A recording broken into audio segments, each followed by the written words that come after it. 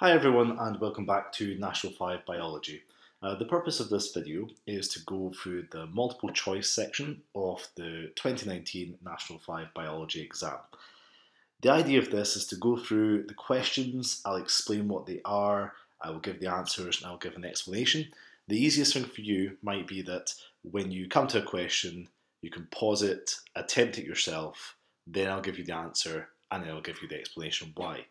If you get the answer right, then fantastic, but if you've got the answer wrong, it's important for you to have a look at why you got it wrong. You may just have made a mistake, you may have misread the question, or you might not be entirely sure of a concept. So that's what's most important about this one here. So the 2019 paper can be found on the SQA website. I'll try and attach a link to it here for you as well, or you can just do this on the screen, like I said, pausing each time. So let's get started. So for question 1, it's asking about animal cells in a solution. So it says animal cells left in a solution with a lower water concentration than their contents, what happens to them? Do they shrink? Do they burst? Do they become turgid? Or do they become plasmolysed? Now again, just because it's the first question, I'll just remind you, if you want to hit pause, give this a go, A, B, C or D. I'll give the answer, now I'll walk through this. So for question 1, the answer is A, it would shrink. So there's two things here. First of all, in terms of a osmosis question, it's an animal cell. So animal cells will either shrink or they will burst. If you remember, turgid and plasmolysed is only what happens to plant cells. Second of all, it's saying that these animal cells are left in a solution with a lower water concentration than the cell's contents. So if you remember, in osmosis, it's the movement of water from a higher water concentration to a lower water concentration. So in this case, the water would move from the higher concentration inside the cell until it will move to the solution. So that means that water will leave the cell and that animal cell is going to shrink. So again, A. For question 2, we have a typical plant cell and we have 3 parts labelled, K, L and M. Now it asks which of the labelled parts could also be found in a typical fungal cell. So the answer for number 2 is D. You would find K, L and M. You'd find all 3 of those in a fungal cell. So K is the cytoplasm, L is the cell wall and M is the nucleus. The only thing here that would not be found in a fungal cell is that vacuole in the middle, but the vacuole has not been labelled. So it's a bit of a trick question. All 3 of those can be found. For question 3, we have a question about protein synthesis. It says the diagram shows stages in the production of a protein in a cell. So we have DNA, and then stage 1 to mRNA, then stage 2 to a protein. Which row in the table identifies the exact location of each stage? So for question 3, the correct answer would be B. So if you remember stage 1, a copy of mRNA is made in the nucleus. And then for this stage 2, the mRNA travels to the ribosome where amino acids are brought across to synthesize proteins. So again, that would be B. Stage 1 in the nucleus and stage 2 in the ribosome. Question 4 is a DNA question. It asks you, a single strand of DNA contains 830 adenine, 929 cytosine, 774 guanine and 615 thymine bases. So how many guanine bases would be in the complementary strand? So for this one here, the correct answer is D. Now, it's D because you don't need to go into any sort of complicated counting up or anything here. It's telling you that in one strand of DNA, there is 929 cytosine. However, you should remember that cytosine is complementary to guanine, so that complementary strand is going to have the same number of guanine bases as the number of cytosine bases on the single strand. So it's asking you how many guanine bases would be in the complementary strand. It's going to match with cytosine, of which there's 929, so there's going to be 929 guanine as well. For question 5, you might need to take a little bit longer to look at as you're taking information from a graph, but it says that proteins are broken down in the stomach into polypeptides. The graph shows the concentration of proteins and polypeptides in the stomach over 90 minutes. So first thing to look at here is we've got the time going along the bottom, we have the concentration going up the side, and if we use our key, the black line is the protein concentration and the dashed line is the polypeptide. It's asking the ratio of protein concentration to polypeptide concentration in the stomach after 30 minutes. So the correct answer for 5 is B. It should be a concentration of 5 protein to 3 polypeptide. Now, the way we look at this is at 30 minutes, if you go up the line here and look first of all at protein, you'll find that protein, the black line, is at 60, and the dashed line, the polypeptide, is at 36, if we have a look at what the scale is. So we start it off by, we have 60 to 36 as a ratio. If we break that down, again, finding a number that goes into both of them, we can simplify that to 10 to 6, but we can simplify that further by dividing by 2, of which we'll have 5 to 3. So again, two skills here. You're reading information from the graph, but then you're also simplifying that ratio. Okay, so if you're not too sure about this one, that's a good part to be looking over for your scientific skills. For question 6, we have a bit of an experimental design and respiration question here. It says 4 flasks, J, K, L and M, were set up to investigate the production of carbon dioxide during respiration. So hopefully you remember that lime water turns cloudy as carbon dioxide is passed through it. And we can see in this diagram here, the air comes in from the left, sodium hydroxide is there to absorb any additional or excess carbon dioxide. We then have these worms in flask L, and in flask M we have some lime water, and again direction of air is going from left to right. You can see in flask L there is 5 worms. The question is asking you predict what would happen if only 1 worm was used in flask L. So the correct answer for 6 is C. The M would turn cloudy more slowly. So as I said, lime water turns cloudy in the presence of carbon dioxide. So the carbon dioxide produced by the worms in flask L here is going to turn this lime water in flask M cloudy. And quite simply, there are 5 worms just now, but it says what would happen or predict what would happen if only 1 worm was used in flask L. So that 1 worm is going to produce less carbon dioxide than the original 5. So flask M, the lime water is still going to turn cloudy, but it's going to turn cloudy more quickly. It's not going to affect K because the flow of air is from left to right. So for 6, the answer is C.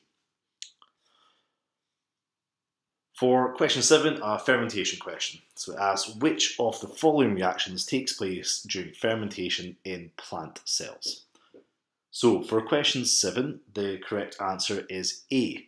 In plant cells during fermentation, pyruvate is broken down into carbon dioxide and ethanol.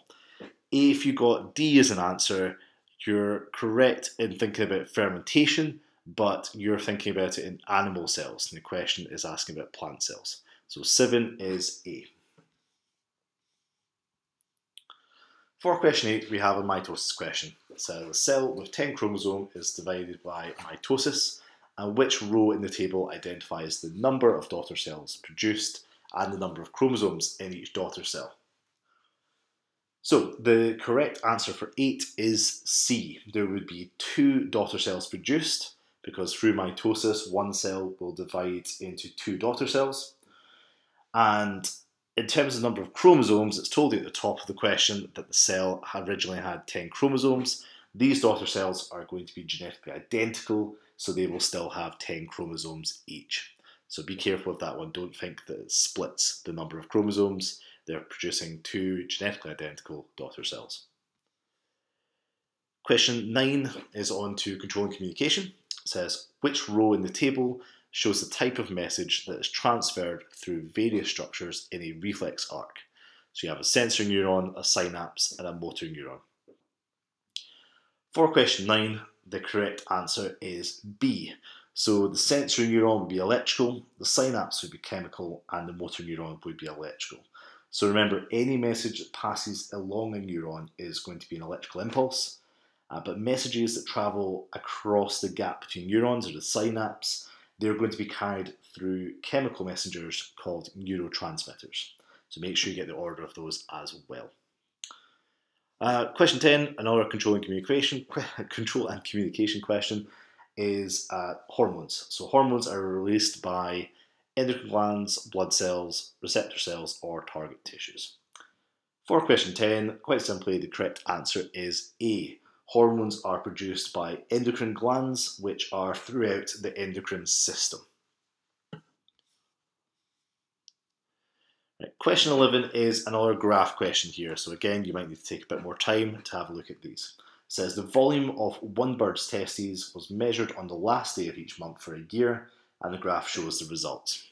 So if I just scroll down here, you can see the volume of testes on the left-hand side and the months along the bottom.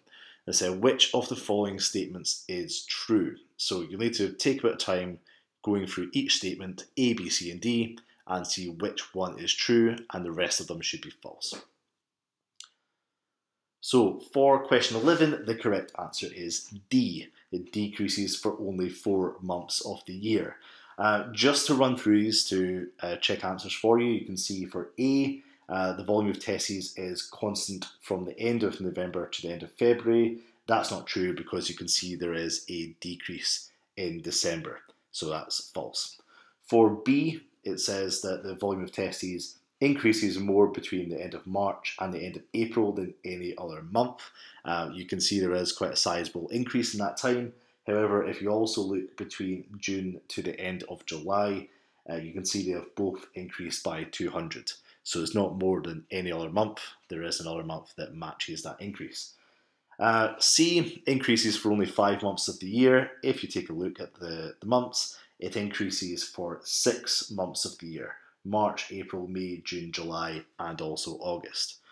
And then finally with D, which you're hoping is going to be true, it decreases for only 4 months of the year. It's September, October, November, and December is when the decrease is there. So D is correct. For these ones, always make sure you go through each one. Even if you think A is right, just double check that the rest of them are also wrong. So correct answer is D. For 12, a bit of genetics, says which term describes the type of variation in which a characteristic is controlled by more than one gene. So for question 12, the correct answer is A, continuous. Now, if you remember, having more than one gene or being controlled by more than one gene is polygenic. So if you went for C, I can understand where you're coming from. However, the question is asking you which type of variation is controlled by it, which is continuous. So continuous variation is controlled by many genes, which is polygenic. Discrete variation, if you remember, is controlled by one gene or single gene inheritance. So 12 is A. For 13, we have a genetics question also. You will probably find this handy if you try and draw a Punnett square in this one to try and work out the answer. So it says albinism is a condition in which the production of a pigment that colours the skin is limited. It's controlled by a recessive allele. The diagram shows how a family was affected by the condition. So we have a father and a mother who are both unaffected, and they have 2 children, one of which is affected and the other one is unaffected. And it's asked you the chance of this couple's 3rd child being affected by the condition, and you have to try and work out the chances out of 4. So the correct answer for 13 is D, 1 in 4 chance. Now, it's hard to do this just on the screen here, but first of all, if you think of this albinism, let's give it a A for its allele. So I think capital A, dominant allele, is going to be unaffected. It's told you that the recessive allele is what gives the condition. So a recessive lower letter A would be affected. So first of all, it's told you here that both parents are unaffected. So they are either going to be homozygous dominant, big A, or they could also be heterozygous. So they could have one of each. They could have the dominant allele and they could have the recessive allele. Either way, they're both going to be unaffected. However, we see they do have one child that is affected. So that means they would have to both be heterozygous because they are both passing on a recessive allele, which has ended up with one of their children being affected by the recessive trait. If they were both homozygous dominant, or if only one of them was heterozygous, that recessive allele would not show through in the phenotype. So therefore, they must both be heterozygous. And if you go and work out a Punnett square of this, of 2 big A little a's, then you'll find the chances of one of their offspring being affected is 25%, or 1 in 4, which gives you D. For question 14, we're on to transport in plants. It asks which row in the table describes features of phloem. So the correct answer for 14 is A.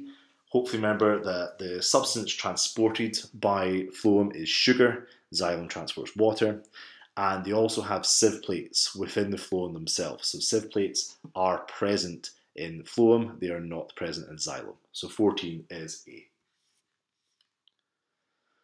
On to transport in animals now. We have a diagram with the heart, and there is a blood vessel X and chamber Y being labelled here. It says which row in the table identifies X and Y. So the correct answer for 15 is C. Blood vessel X is the pulmonary artery and chamber Y is the right atrium. So first of all, with X, you can see this is the vessel that carries blood away from the heart. So if it's away, it's going to be an artery, and it's going towards the lungs, so it's part of the pulmonary system. So it's the pulmonary artery that is taking blood to the lungs away from the heart. The pulmonary vein is what brings it back into this chamber here from the lungs. The last part here is your chambers. So hopefully remember your atrium is what's on top, and below that you have your ventricles. So we know it's an atrium, but you should also remember that in the heart, your lefts and rights are flipped when we look at a diagram. So Y here would be the right atrium. So 15 is C. For 16, we have a table showing the composition of some of the gases in inhaled and exhaled air. The question asks you how many times greater is the carbon dioxide concentration in exhaled air than in inhaled air. So for this question here, the correct answer, if you're wanting it, is C, 100 times. So first of all, again, reading the question, it says how many times greater is the carbon dioxide concentration. So we're not looking at oxygen at all, we're only looking at the carbon dioxide at the bottom. And quite simply, if we look at the exhaled air, that is 4% carbon dioxide, and the inhaled is 0.04% carbon dioxide. So if we divide 4 by the 0.04, we get an answer of 100, as it was 100 times greater than the 0.04 in the inhaled air. So 16 is C. For 17, we have another graph question, and it's showing you the results of an estimated grey seal pup population every 2 years from 2010 to 2016. It says if the grey seal pup population continues to increase by the same number at each survey, what will be the estimated population in 2020? As you can see here, it's ending at 2016. The correct answer for 17 is B, 53,200. Now this is a trickier one. For a prediction question, you need to first of all look at the pattern that's forming between each data set. So if you read the graph, you can see that every 2 years there's an increase of 1.8 thousand of the estimated population. So every 2 years we're going up 1.8. So if you get to 2016 and you have a look at the 2016 estimate, you add 1.8 to it, you should end up with 51,400.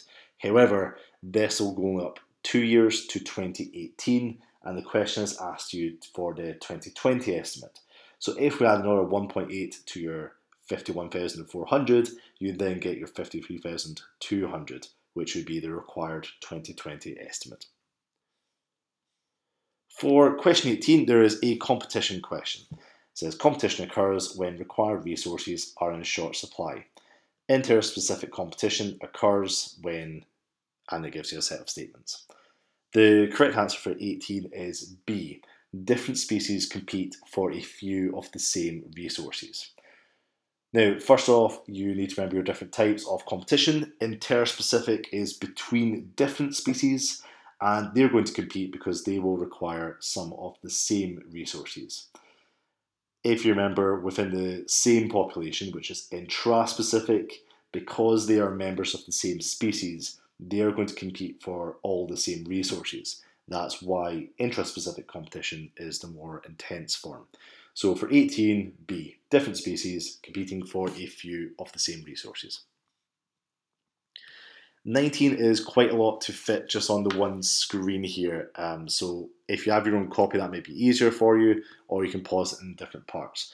It's showing you two tables here of sample sites and effectively the abiotic factors of the sample sites and the organisms they have found in each sample site.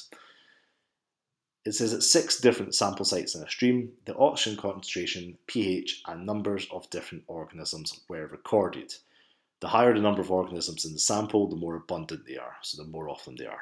And the results are shown in the tables. So we have table 1, which shows you the oxygen and pH, and table 2, which has the 4 organisms they were sampling for. If I leave it here, you should be able to see the whole thing. But the question says, using the results from both tables, identify which of the following conclusions is false. So again, you're going through each of these statements here. This time, though, you're looking for the one that is not true, the one that is false. So the answer for question 19 is going to be C, that mayfly nymphs are at their most abundant when the oxygen concentration is lowest. Again, I'll go through each of these here.